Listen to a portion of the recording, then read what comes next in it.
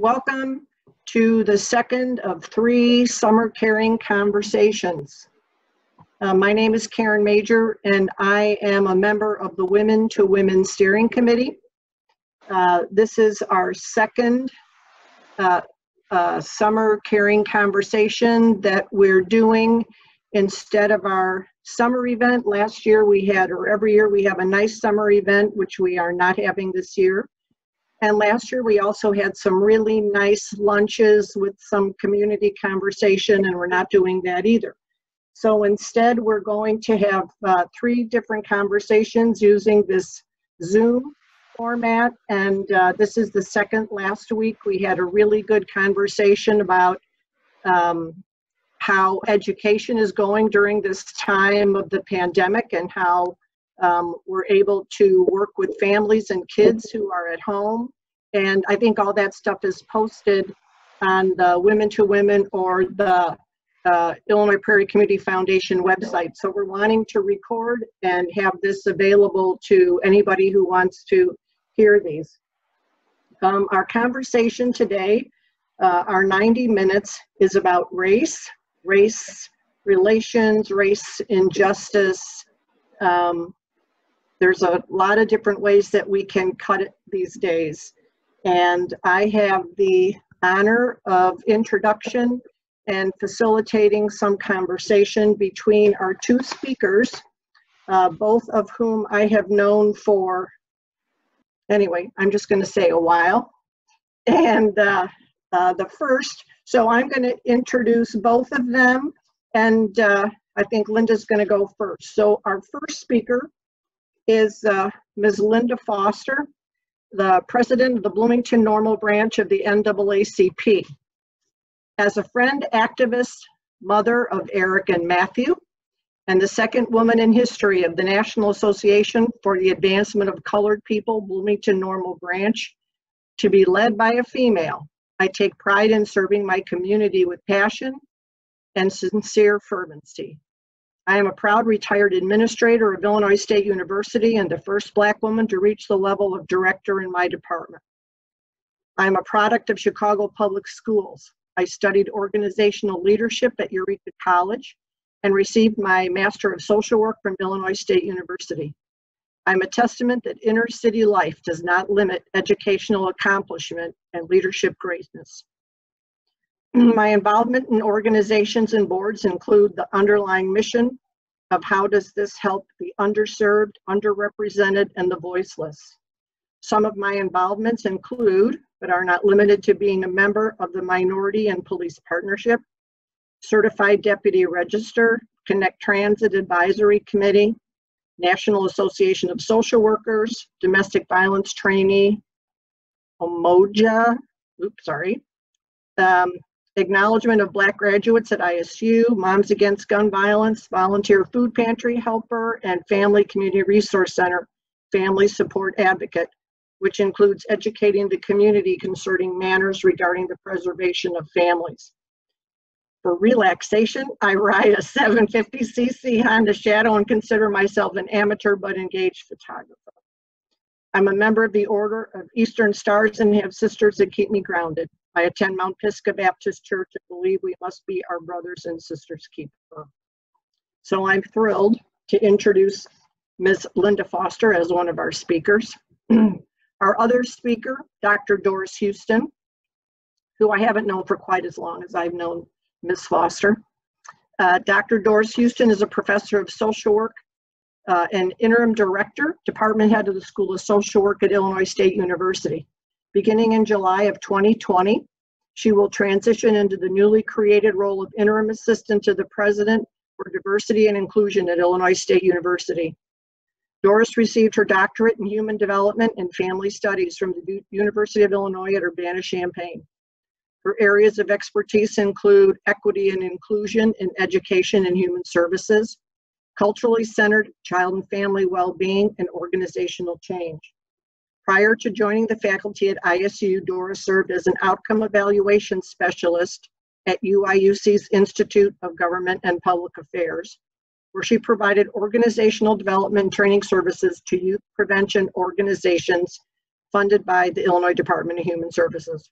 She's a native of Chicago, Illinois, and now calls Bloomington-Normal her home. Doris has an adult son who's married with a 5-year-old son, and you've been spending the last week with your grandson. Isn't that right, Doris? I have. It has been a wonderful time. He's kept me on my toes. I'm sure we could do another 90 minutes on how grandchildren could kill us before the end of our visits with them. Okay, so I think that Linda is going to go first. If I ask that people keep your mics muted while the presenters are talking, hopefully there'll be plenty of time for questions and conversation. I think there are some screen shares we'll try to work out. And I think Linda, Ms. Foster, it will go first. Thank you. And thank you to each one of you all. I am pleased to be here with Dr. Houston doing presentations. This has allowed us to come together even closer to just talk about the things that are going on today and what has gone on in the past. So for each of you to be on this call, we appreciate that. The title was Conversation About Race.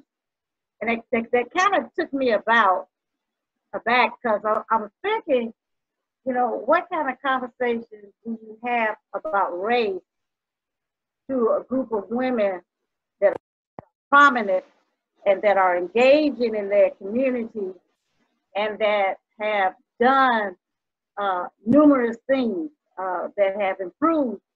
Oh, Lord. Okay, I thought it cut off. Okay. I'm sorry. Do you want me to pull this out? I put the screen. No, you're fine because I'm going to go ahead and talk. And so thank you for being on this call. Because there is a lot to talk about, but there's nothing new to talk about. The only thing new is the year. It's 2020. And so the stuff that we're going to talk about are things that have impelled us to move ahead and to continue in this movement of getting our community into a place that is a oneness and not based on a colorness. Our agenda includes the history of systemic racism. We're going to start from almost the beginning. And then we're going to share personal stories. And then we're going to, as always, you have to have the data. And then what are those issues that we are facing within the Bloomington-Normal area? And then what can we do? You know, what as women can we do?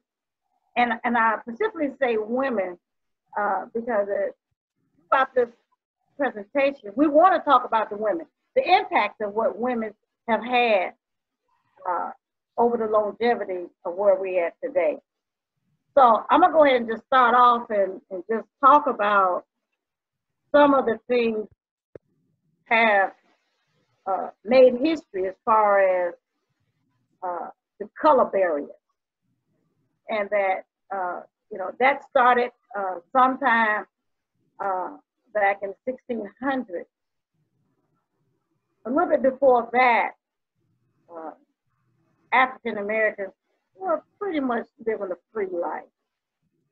And then it came about that they were transported to Virginia for the labor. You know, the thought was that, and I'm gonna keep it very simple. And the thought was that, you know, how do we get commodities without true cost? And so, hence, slavery. And in doing so, you know, African Americans were treated less than human. They were even looked at as only 3/5 of a person. And as we fast forward to the impact of what slavery has had, we find ourselves dealing with issues of law determine freedom. And then you have to deal with the separation but equal. So everything is geared toward what are those facets that impel Black America from being American, just true American. If you look back, there were situations in which the cost of freedom cost. That in order to be free, you had to be willing to pay. And so that's the point. Freedom is not free because it costs to be free. And then you look at the separation but equal. You look at what are some of the things that were brought forth to try to address these disparities. And over the time, things were getting better, but acknowledgement of things were now being told. You look at the boycott, you look at the railroad, the Underground Railroad, you look at the times in which the Brown versus the border, everything had to be fought for. Hence, 2020, the things that were given to us after our initial marches and deliberations and all of the things that would bring us to the forefront. Everything that has been achieved through the act of marches. The things that are away from us has been the acts of riots. Now, we got a situation right close to us, right here in Springfield, that there was a race riot in 1908. And during that time, there was a situation where a white female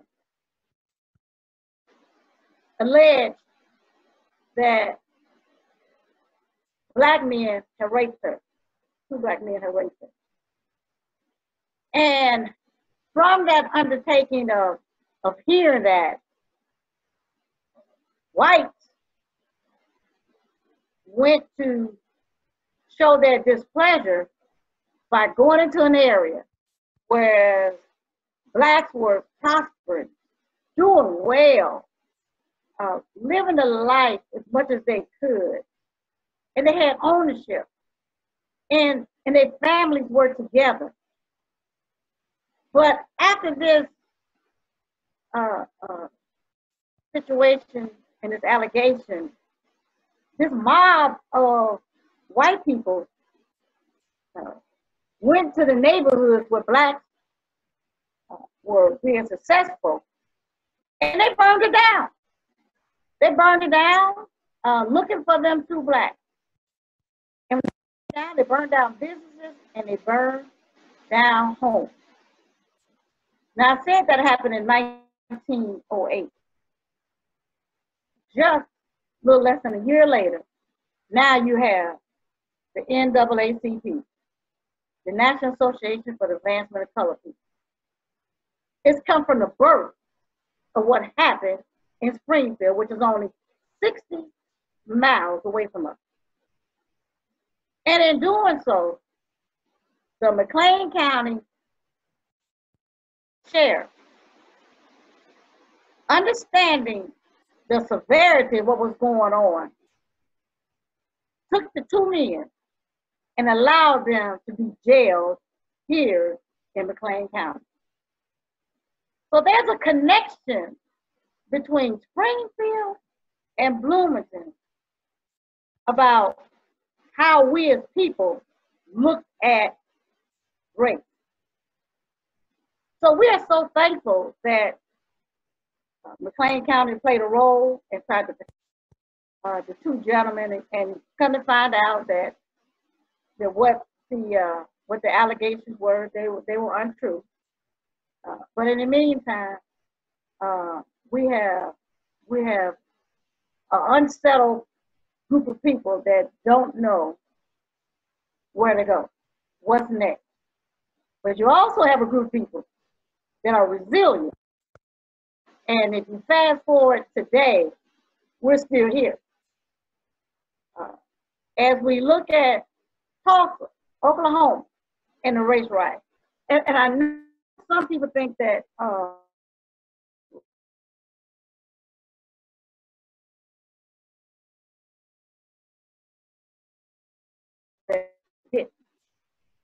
and that in Tulsa, same thing, accusation, put Black establishment, to play.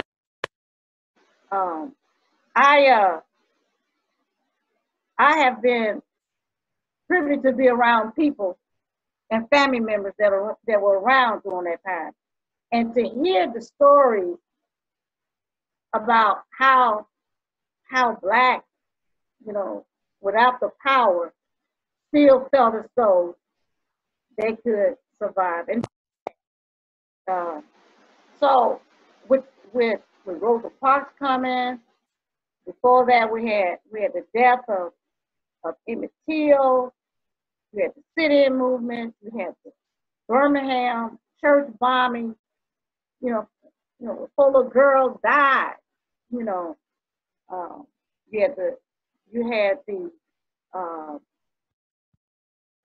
had the Rodney King situation. Now we're moving up to where there's film, and they are proof, because the lynching wasn't enough. The lynching of people standing around not in horror, but to see a Black person hanging,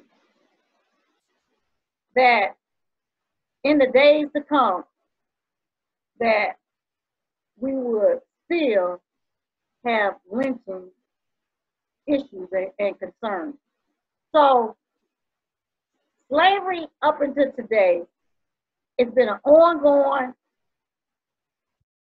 effort to be equal, in the schools, in healthcare, in law enforcement, in employment, all of the gamut. It's an effort to be equal. Now, it is our hope that today, that we just kind of enlighten you just a little about the fight of African Americans when you talk about a race, and that there's an understanding that there is a perpetual unstabling effect that it has. And I said we're resilient, but I didn't say it didn't affect us, because it does. And it affects those that have a growing need to make things right. We wanted to make sure that we kind of shared a little bit of that with you all as to why things are. There's always been march. There's always been some type of devastation of property. But there's always been someone to stand up and say, we can be better than this. And that we are people that should embrace the difference. And so if we had this conversation, we want each one to kind of dig deep inside to see what are those things that you may be carrying, what are those things that you can unpack And what are those things that you can pick up to make life better for someone else? I showed the pictures because we had people standing around. Back to what's been going on in 2020, and in other situations where life has been lost, but damages to property seems to be more important. And so it is ongoing effort that we would get to where we don't have to use these type of methods to be heard. Not that I condone shooting or anything of the like. Hurtful people do hurtful things. So I'm gonna go ahead and let Dr. Houston go ahead and pick up the rest of it. Thank you, Linda. So again, in this short period of time, there's no way we can cover all of the issues related to race, racism, etc. But as Linda and I were preparing, we thought it would be helpful to see some of the things that have gone on in our own backyards, whether that's Springfield, Bloomington, and then we learned from talking that both of us were born and raised in Chicago. So in terms of some more recent history, and when I say history, I'm saying, oh, the 60s, 70s, and we see still going on today, was this whole issue of white flight, redlining, and community divestment. And when we look at some of our urban communities in particular, we see evidence of that, and we don't always understand what the history was, that why certain areas, for example, you hear the south side of Chicago being this place that is considered violent, a place of urban blight. But there have been, just time and time again, as Black and brown families have sought a better life for themselves, for their children, and they seek to live in great neighborhoods and send their children to great schools, there are forces that have worked against our communities. So I wanted to just share a little bit that also has a personal note for me, but just to make clear what we're talking about when we think of white flight is essentially a large-scale out-migration of white families at the onset of increased racial diversity. So kind of a tipping point where if there are Black and brown families that move into an area that was once segregated, those demographic shifts then lead to people moving, being encouraged to move, the real estate firms that really encourage and create fear that, oh, if people don't move, your property values will go down and banks will not be as open to lending. So there are a number of systemic factors that really lead to some of what we see in our communities today. So I wanted to share just a couple of pictures. I attended a Catholic school on the south side of Chicago. And you know, when you think of that, obviously that was certainly something that was a blessing, but you to be able to have that opportunity. But at the same time, you know, when you think of it, Black families and Latinx families want the same things for their children as others. The neighborhood that I grew up in, it was commonly known that there was a high school right down the street from me. And it was commonly known that families that wanted a good education for their children would not send them to that particular school. because there really wasn't the investment, the resources. It was a school that had been neglected. So many families you find in the city of Chicago would put their pennies together, and I mean literally. I was sharing with Linda that the diversity we had in terms of our meals on a daily basis consisted of red beans one day, lima beans the next day, black-eyed peas the next day. And as a kid, I used to hate eating beans every day. But, you know, as I learned later, this was how my parents were saving money to be able to put into my education, etc. When you look at the photo on the left, the particular school I went to at one point was a boarding school, and it was an all-white boarding school. These are photos from a reunion. When I started, and you see the photo on the left here, that was the group from 1972. There was just starting to be integration in that high school. I started, I'll give my age away, I started there, I started in 75. So a few years after this picture. The first year I started, there were, you know, maybe about 30% African Americans and about 70% white students. By the time I finished in 1979, the school was pretty much completely all African American. And not that that is an issue at all, other than the fact that what I came to learn and understand later, and you can see in this picture on the right, that was the class of 77. By the class of 79, you can see that there were no more white students there. But what I came to learn was with that change came a divestment in the community, came a divestment in businesses, etc. And so the school today, it's no longer a Catholic school, it's actually a charter school.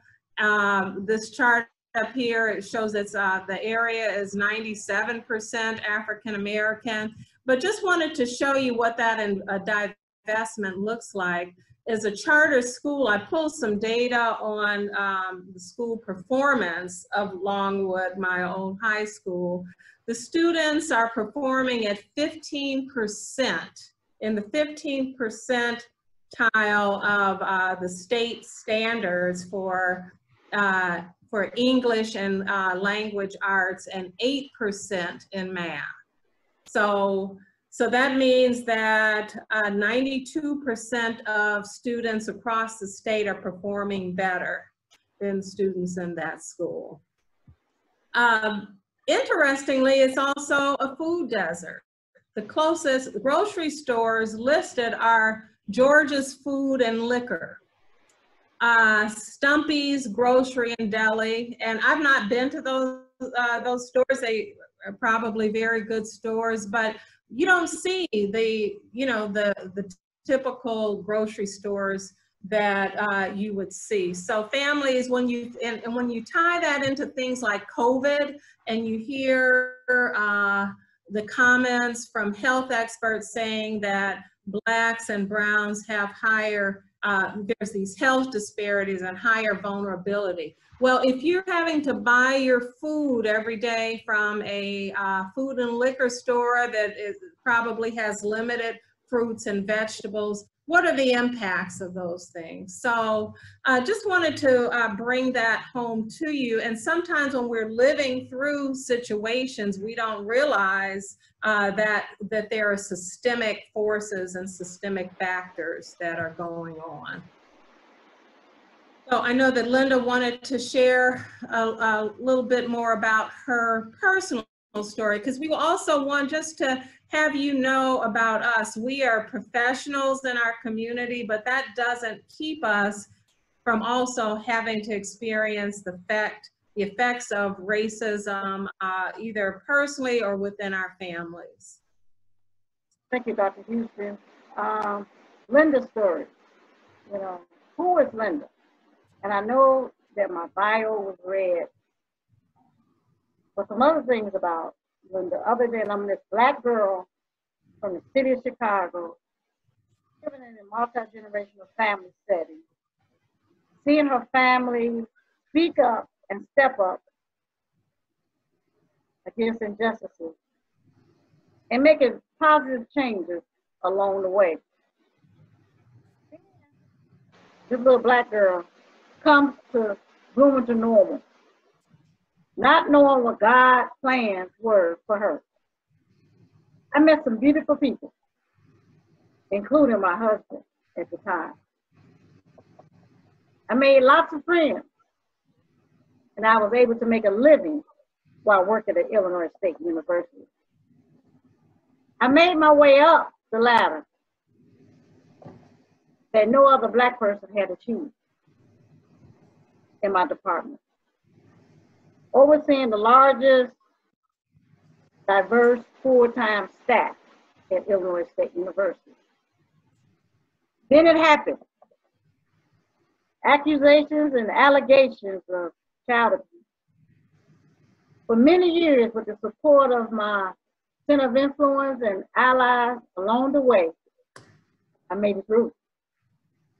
With unfounded but founded racism, discrimination, microaggression, bullying, and a lack of passion for humanity or culture.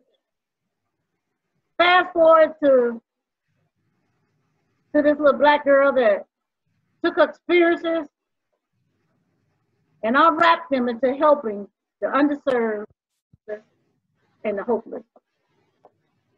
I received my MSW from Illinois State University in the spring of 2016. And I got that because of what I had endured and what this community had endured. My ex-husband,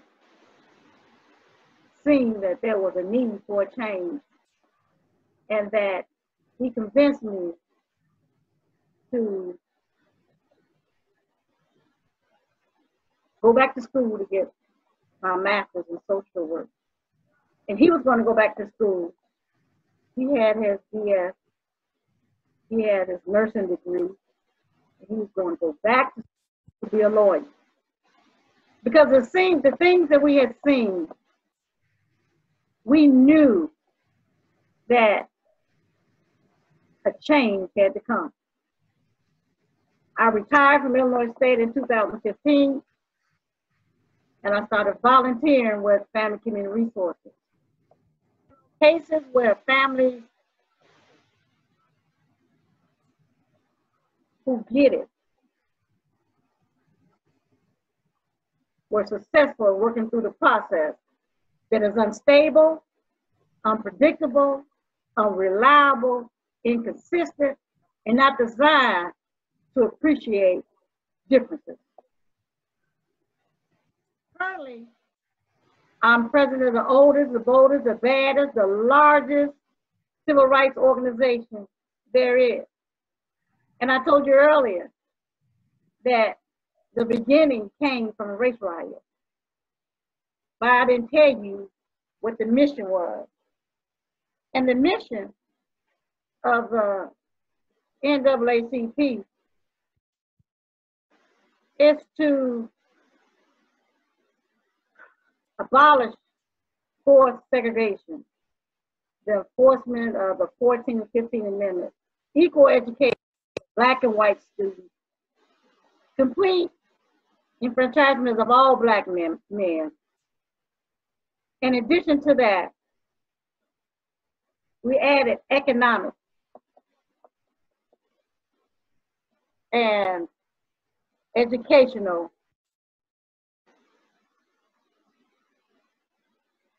agenda to our mission. Over time, we have seen that there's no movement without a movement. And so the organization that I believe started not just by blacks, blacks and whites, that felt as though that the injustices that were going on needed to stop. And just as today, the NAACP is comprised of blacks, whites, Indian, Chinese, and we're global. And so what we achieve for all. Even though the title National Association for Advancement of Colored People, it is for all people. And so our work is not done. As we continue to do this 2020 health disparities, and we're looking at the numbers of what's going on with COVID and the disparities and the number of deaths.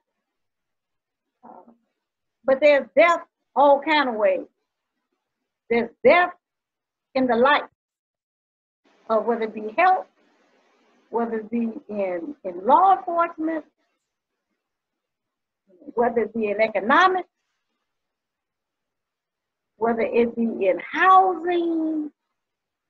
You can kill a person. Belief and passion in not honoring the work that they can do and willing to do to be equal. I'm here to continue to unmask injustices, fight against discrimination and racism, and show that we all can live together in peace and harmony. My life is open book. My voice is what I have. Talk and to say and to encourage and to build up. And as women, we need to do that. As women that have had, that are motherly, we should be the one, and we have been on the forefront, the suffrage movement. You know, even though it wasn't really geared toward helping, eventually that happened. But as women have fought on the battlefield in wars, you know, women have fought in bringing about a change. But as we do that, we need to always remember that we could inevitably be something that can attack my family. You know, so what I need to make sure that I'm doing all I can. That if I help your family, I'm helping my family. You know? So my hope is that even though I've seen some, I've been involved in some things, I'm hopeful. Thank you, Linda. Okay, and this brief story I shared about high school was also part of my story, but you know, just in terms of the pathway to activism and advocacy, I think of my mother. Her name was Anna. She had she was a hairdresser, and in our home, we lived in the Chatham neighborhood of Chicago. She had a hair salon in our home, fully equipped, etc. But she was a strong activist. Interestingly, one of the issues that families faced in my community, and this again goes back to that whole issue of access to food and healthy lifestyles, it was discovered that even in the grocery stores in our area, at the time, Jewel Food, you guys we have Jewel's here. Jewel Food was one of the primary grocery stores. Well, in the Black neighborhoods, we would get practically spoiled really substandard fruits and vegetables and meats would be in our stores.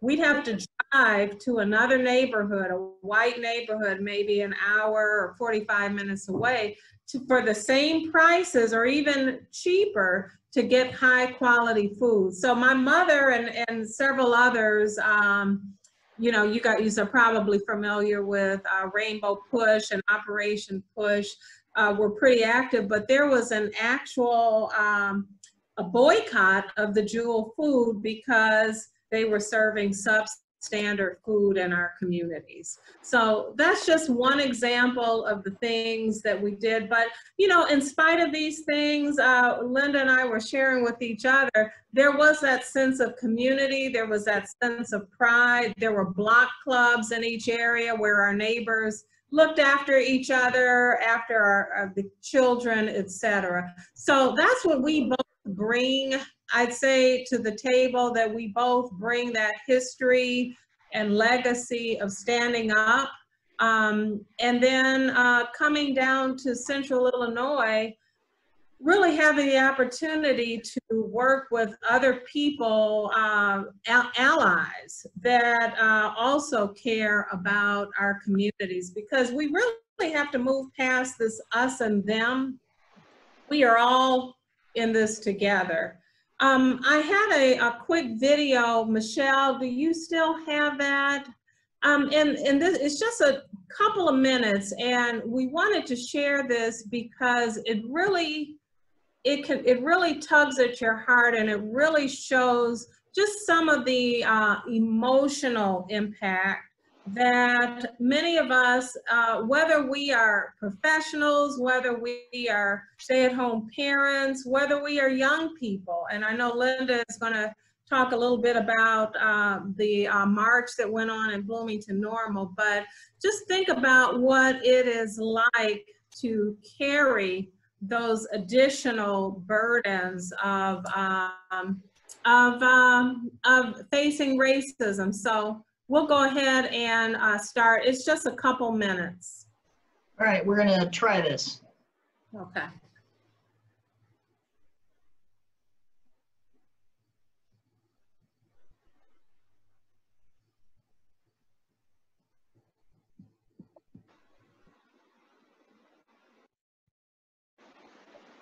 I don't know, do you have sound?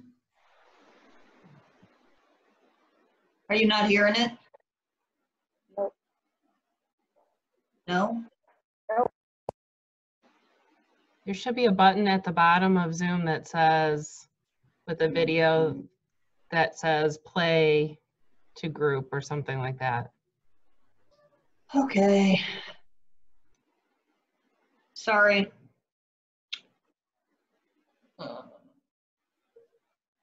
If you don't see it, Michelle, maybe just start it over and we can just watch it without sound. Yeah, I mean, I've been here, there's no actual wording, it's just instrumental playing in the background.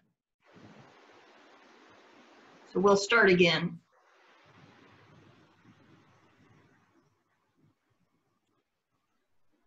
I'm still looking.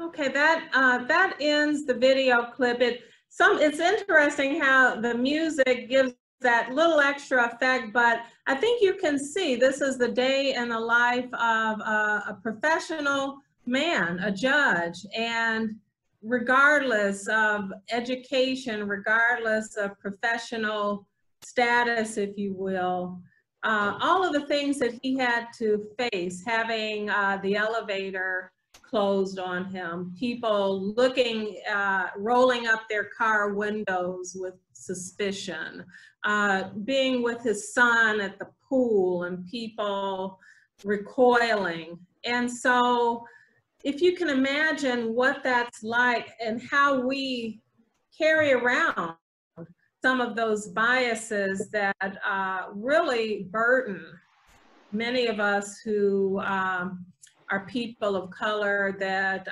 have to go through life every day wondering if I set foot in a store, am I going to be ignored or am I going to be followed? If I'm in a professional role, will my authority be challenged? And particularly as a female, will my knowledge be challenged? Will my children be hurt? I don't know if you guys heard, it was in the news, maybe a week or so ago, that there was a woman that had her son and she had taken him to a restaurant and they were denied service because they said she had her little boy in you know, a shirt, like a, what do you call it? Just like a t-shirt and some shoes, and they were denied service because they weren't following the dress code. A 9-year-old boy. Meanwhile, you could see another child who was Caucasian that was in the restaurant, similar dressing. So just those everyday things, in addition to what we, you know, the racial violence and divestment, just those everyday slights that we call microaggressions and how that can impact. And so as we continue this conversation, I just encourage us all, it really takes us all to examine some of those biases, implicit biases that we all carry that make us want to have suspicion against people who we consider others. And again, I think that the thing that I appreciated about that video, and we can send you the link, is the fact that this person was a judge. And regardless of that, getting to that courtroom, all of the pain and suffering that he had to experience. Thank you, Dr. Houston, and we can have some Q&A afterwards about the movie. You know, as we look at that movie, and we look at the challenges that he has had, probably unlike any of his colleagues had to deal with.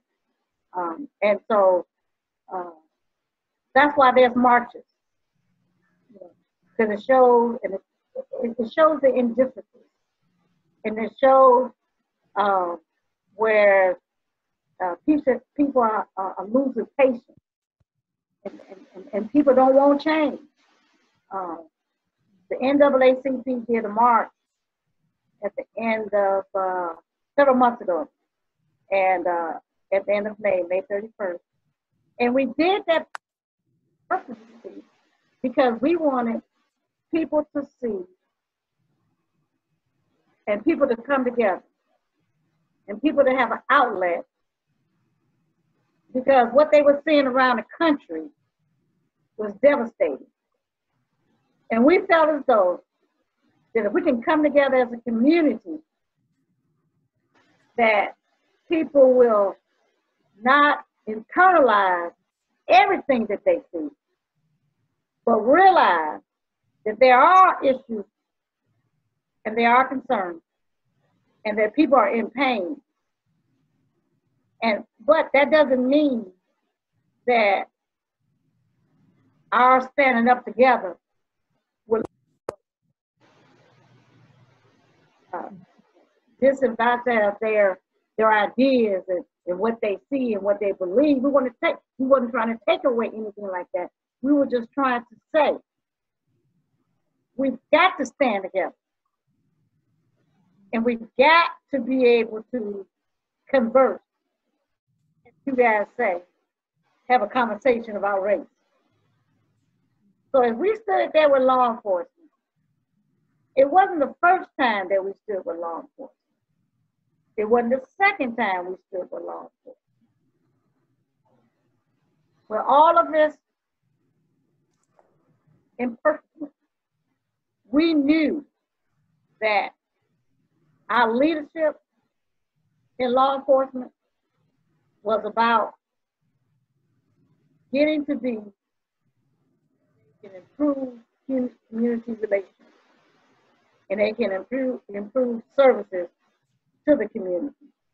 So if we stood there trying to allow the police officers, the chief of police, which is the head, which is the leader, say that we denounce what has happened to George Floyd, meant a lot. Meant a lot. And then if we move forward, there's been other marches, and just one yesterday.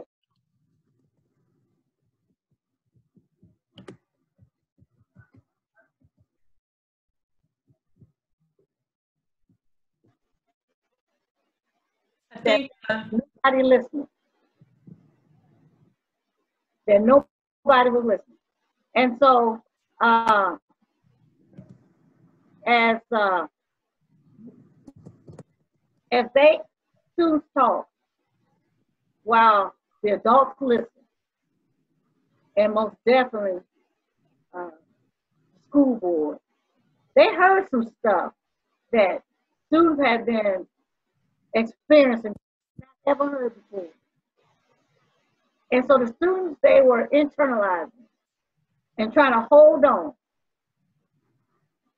And to a day like yesterday,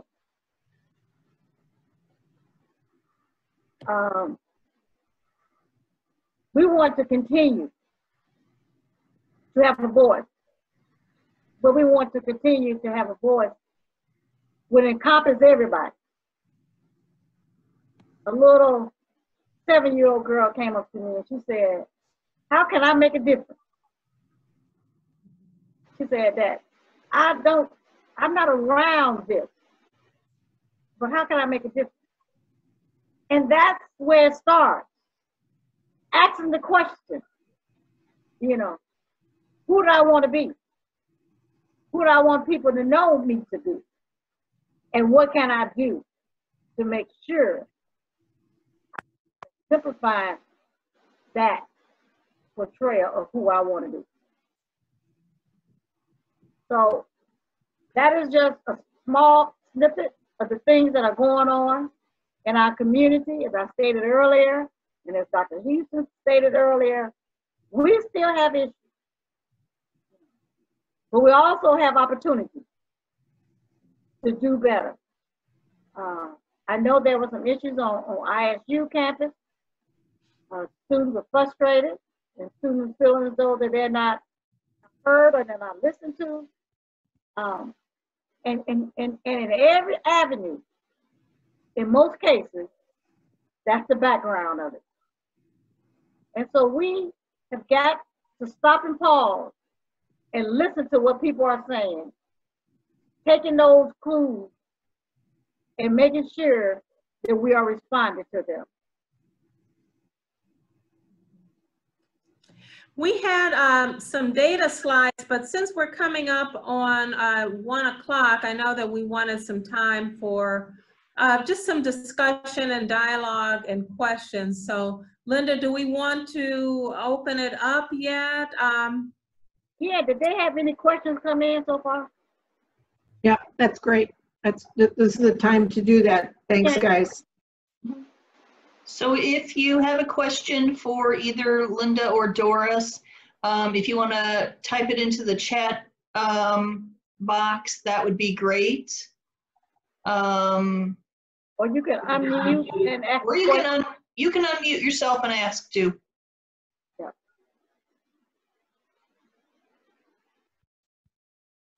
No question. I know me and Dr. Houston are good. Come on, y'all. Hey, this is Rachel McFarland. Thank you for allowing me to join this today. And I've been reaching out to lots of my friends. What can I do to make things better? And I truly believe that racism is taught. And my biggest, I want to help the world, right? General manager of the universe. How do we help people unlearn what they've been taught? And I know it's through conversations, and I know it's through all this, but when people are born and then bred into this line of thinking, it is just a legacy that continues to go and grow. So help me with how to address that. I just watched the movie that Dr. Houston shared with me. It's called The Black Pact. Have you guys ever heard of that? And it's by a gentleman, Sean Rochester. And he said that, you can talk to the ones that's open and ready. And then the other ones, you have to just keep it moving. Is that the gist of it you get, Dr. Houston? That Yeah. we can plant that seed so that they can, maybe they don't get it today, maybe they don't get it tomorrow, but at some point, maybe they get it. But the ones that you see blooming, go for it. Encourage them. Band together and see what it is that you can do together to make a difference. Now, there is no 1, 2, 3 steps to doing this thing here. You have got to grasp on what you're most comfortable at. And you have to be able to think about what are those things that you're trying to achieve, and is it pertinent, and is it important, and is it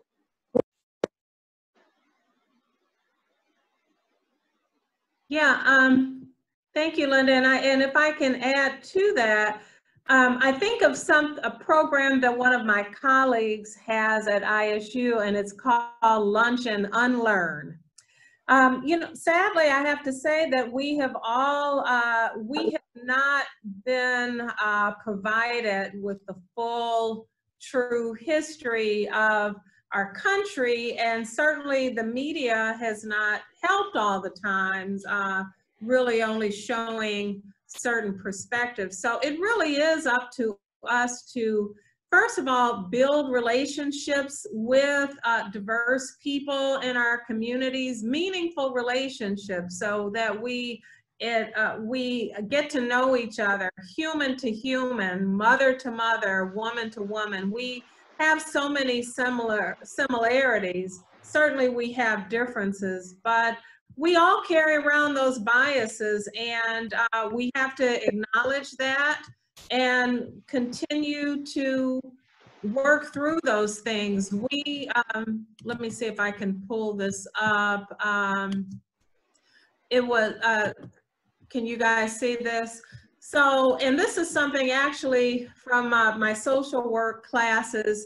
The first thing that we always teach our students before we can really adequately, effectively address racism and other types of biases, we have to examine those personal attitudes. Again, not that we created these on our own, but what we've learned in society, and evaluate our own behavior and assumptions. I mean, I still do it every day myself. None of us are experts, and we have to give ourselves that space to be able to say, I really didn't handle that well. Let me reach out to that person or that individual and apologize or ask for that feedback. doing what we're doing right now, building community ties and relationships. The good news is we are living in a time now because of technology. We can have conversations and interactions with people not only across the country, but across the world. And we can take advantage of our technology. Again, knowing the community history. How many of you knew, that Springfield had this very significant race riot, and B, that the NAACP then formed out of that? How many people knew that? A few of you did. But really, just right in our own community, there's information that we really have to seek out to learn our history. I sent, and you guys will probably receive, there is a link from Harvard that has a list of recommended readings for people who want to learn more. But it is something that we can do to educate ourselves, knowing our community leaders and initiating this dialogue. So, you know, we are, thanks to Women, we're on the right track doing some of these things. But also, if this last one, promoting the economic and social empowerment of underserved communities. Many times we support, and we want to, through charity and giving. Those things are absolutely important. But how are we also promoting the economic health and well-being of our communities? If I can just show you, and I'm not going to go through all this various data, but just take a look at this one. This is wealth differences by educational attainment. So as you can see here, that even with a college degree, that there are huge disparities between white families and Black families. And part of that is because we Black families, and I'd say Latino families, Native Americans, we have not had the generational wealth, access to homes and business and capital to pass down to our children. When you think about the Homestead Act, where many people, European immigrants, came to this country and were able to secure land, and then from that have some income and maybe sell the land, and that helped pay for a home or whatever the case may be. When you're starting out, when you have a group of people who are starting out without those resources, the GI Bill, etc., it leads to these huge disparities. So really that's what we are, I would say, and Linda chime in, as a country, is that we really have to address those economic disparities that really then drive those other areas like healthcare disparities, child care, child welfare. All of those things really tie into these disparities that we're seeing in median household wealth. And Dr. Houston, you know, you made the point about redlining. You know, it's not that we didn't credit. It was, the system was designed not to allow us to be able to live where we could afford. And so, best we could, which was to just find a place to stay. You know, it may not have been the best, you know. And so, throughout that time, you know, the government got involved in it more heavily, and the movement brought attention to it, and so it erased the redlining, but the harm had been done, and it's this ugly head. Every once in a while, it comes back up, you know, and so we believe that, you know, economics is the driving force. You know, anyone that is in any type of business or have a business background understand the importance of economics. So we had a question in the chat that says, since Women to Women is a group that funds grants, are there needs where grants can really make a difference? Do either of you have a suggestion? You know, that is a good question, because there are so many, there are organizations that really push education. And so those organizations that try to encourage young people to think about their future needs to understand the importance of how to get there. And education is one way, trades are another way. But I think that, you know, as you look at those organizations that promote youth initiatives, I think that the money would be well spent in those avenues. Now, I will say that NAACP has a SAG committee called ACTO, Academic, Cultural, Technical, Scientific, and Olympics, and that deals with everything with the exception of sports. So if you're into sports, you want, well, this is not for you. This is where most young people are not recognized. So they have a STEM program, they have a music program, they have cultural programs, and so in doing so, it allows young people to explore those things that maybe they didn't have the support in their household or in the school. And so we have had competitions, this is our 10th year, and the competitions are held at Illinois State University, who we partner with. And so we've been so grateful that we've gotten some of the professors involved, along with Illinois Wesleyan, to be our judges, you know. And so, I think that you got the Jewel Foundation, you got the 100 Black Men, you know, you got the Link, you know, you got organizations that really geared toward looking and assisting young people reach goals. Did that help? Yeah. So you know, that's one of the places that you can follow through, and we can provide that information if you like as well. Thank you. Is that all the questions? That Because is. we have a question for everyone, don't we, Dr. Houston? You know what I mean?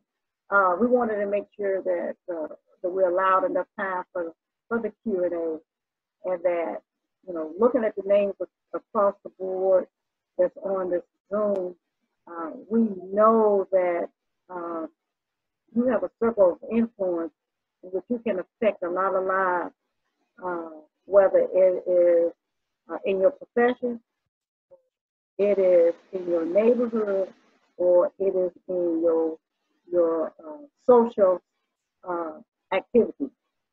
And so, you know, we wanted to just kind of throw some things out at you to just consider the things that you can do. And we kind of touched a little bit about it earlier, you know, getting out your comfort. I do it all the time, you know, but I'm comfortable doing it. I'm comfortable talking with individuals that are a different religion, you know, and that are a different belief about how to do things. You know, how to even look at how they look at us. You know, what do you think about us?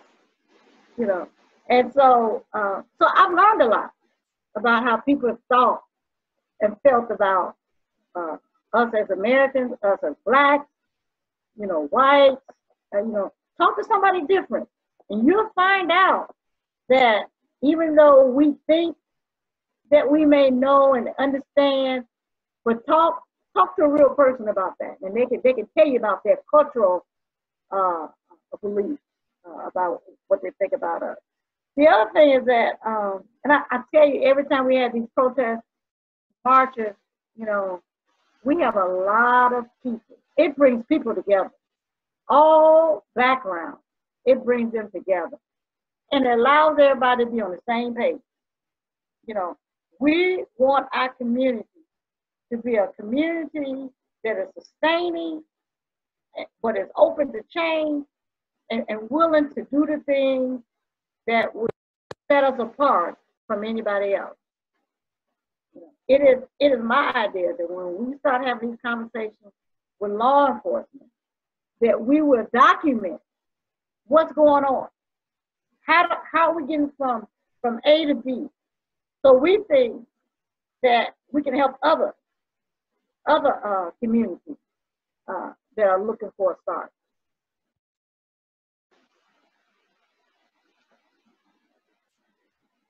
And she said, you know, okay. I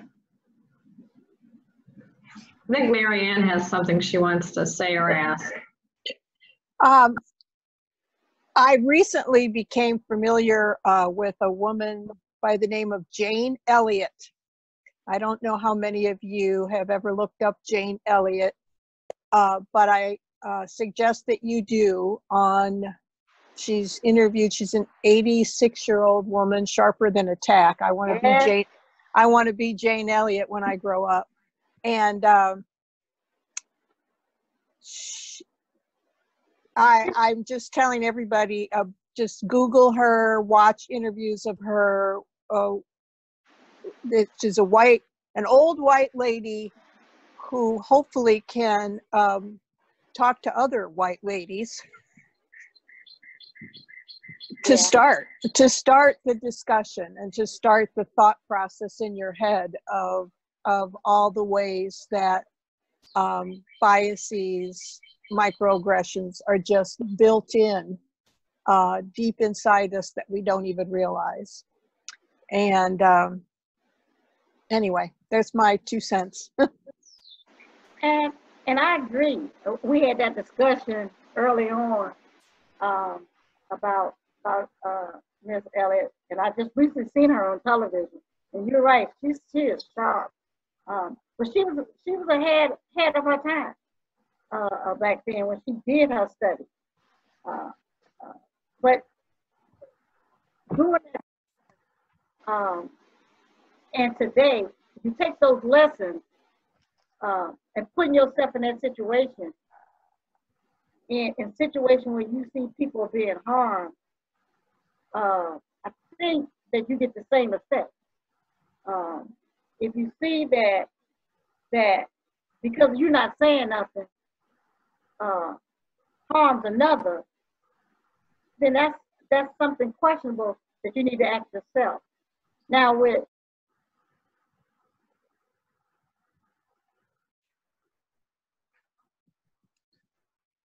think Linda froze up for a second. Oh, did I? Somebody trying to tell me to shut up. See that? But it ain't gonna work. It ain't gonna work. It ain't gonna work. Could I ask, I don't know if I need to, could I ask a question of Linda? I know that you've been participating for several years on the Minority and Police Partnership. And so many of the conversations recently have been around relationships with law enforcement in the community. How are you optimistic, or what have your feelings been around your relationship and our relationship with law enforcement? Well, let me preface it by this, that when we got together, it may be 13, 14, 15 years now. And it was the first of its kind where you had all the chiefs of police, the sheriff, and the and you had the what's the other folks that do the highway? What's the other? The state police. State police, yeah. So you had everybody at the table, you know, It's the first of its kind to come to the table and let's talk about and have those hard conversations. Now, I will say, in the beginning, it was rough. It was rough.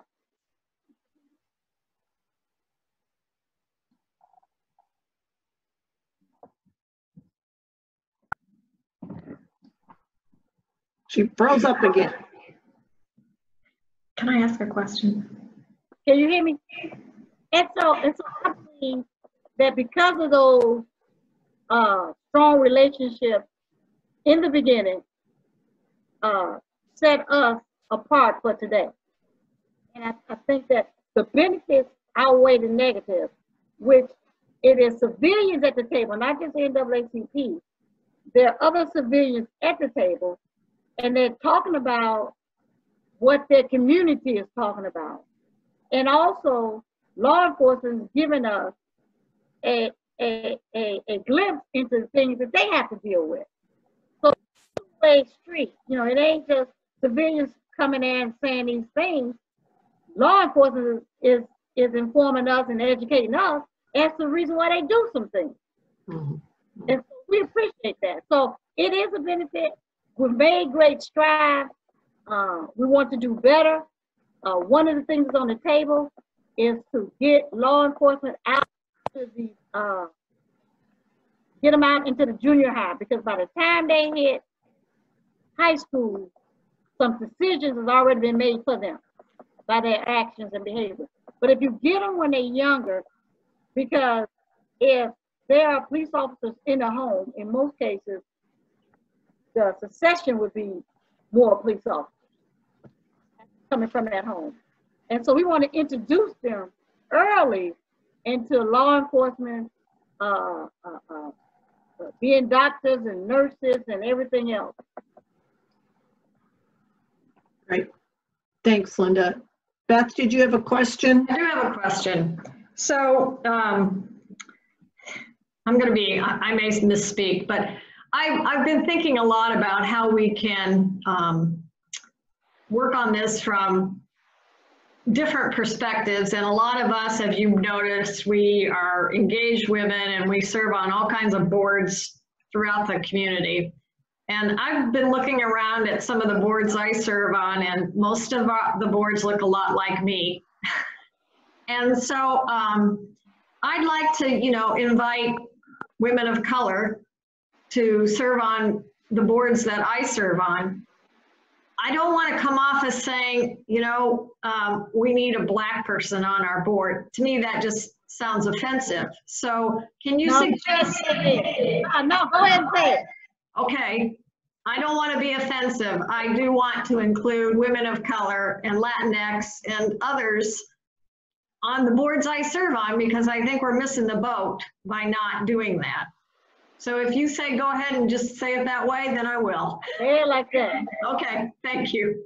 I agree. I agree. Okay.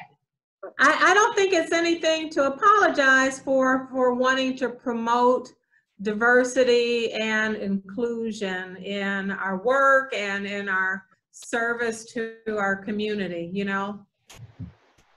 And actually that is, it can be very powerful, because then we are inviting people into some of those spaces where decisions are made, and it really can make a huge difference. So thank you for that suggestion. Well, thank you for letting me know. I can say it. Yeah. and thank you. Thank you for bringing that up. And we want people look around you. What does that look like? And if everybody look like you, that's a problem. You need to do something different. In addition to that, when you have social events, what does that look like? If you're gonna, I could not imagine having a party be diverse. That's just how I see things, is that it's not just one or the other. We have got to be open to looking like what we want the world to look like.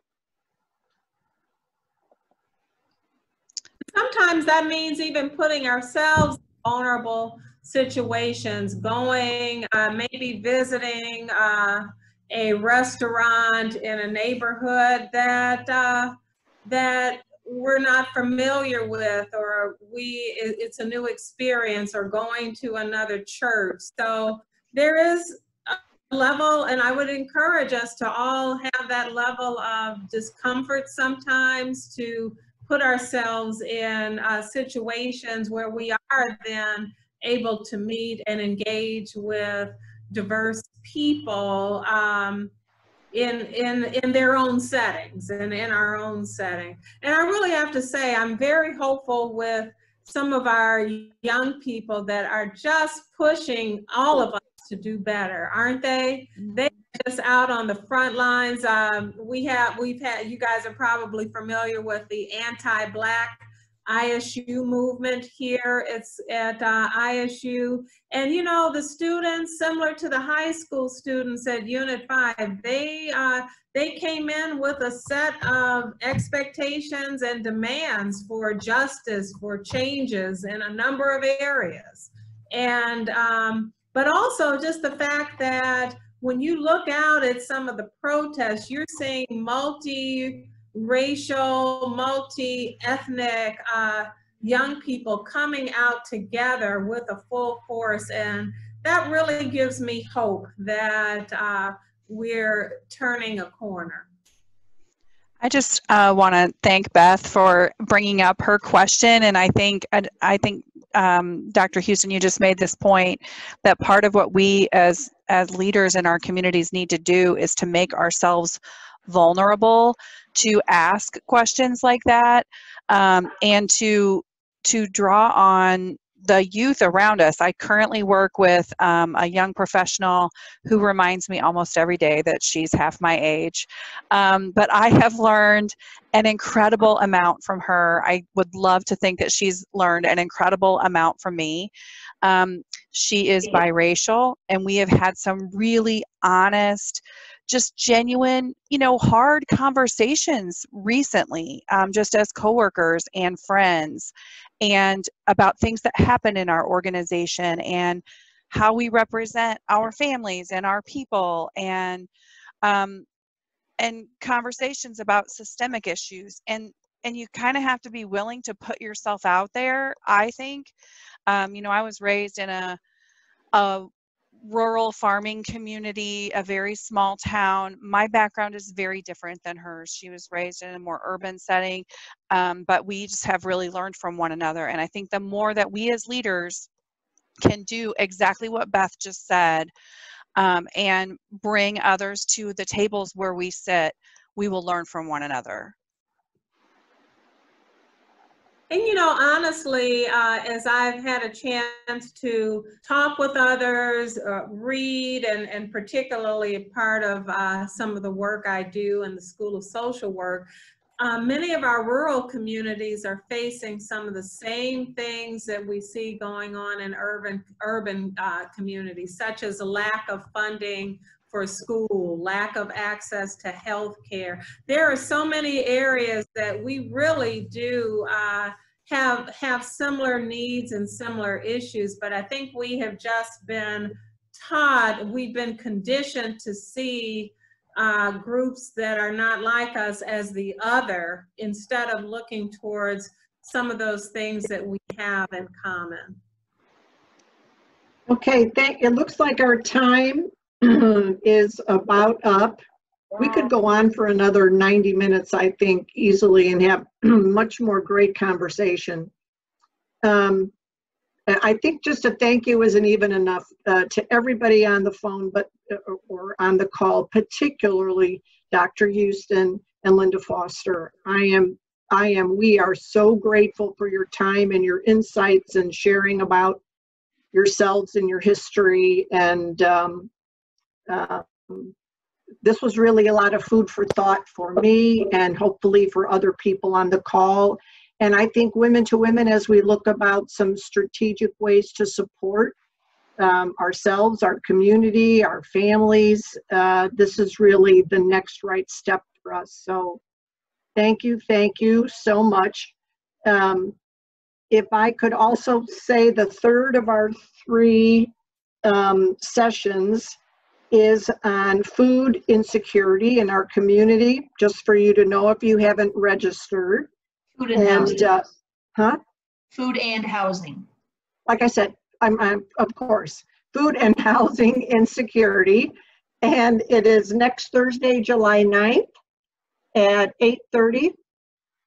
And let you know, right? Let Michelle know, or anybody, if you want to participate in that. So thank you, Karen. No, I just my wanted pleasure. to mention, yeah, you were great moderating this. I just wanted to mention one thing, that we will make this video available probably tomorrow. I'll send a link out to everybody who was registered for this, but I'll also post it on the IPCF website. I'm going to try to come up with a list of resources that, like the video link, sorry the sound didn't work on that.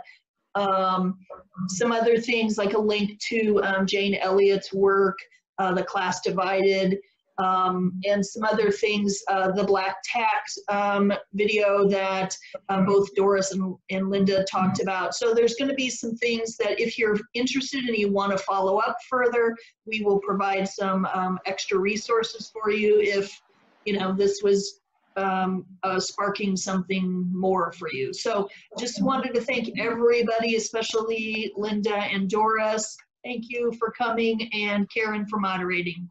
Oh, you're welcome.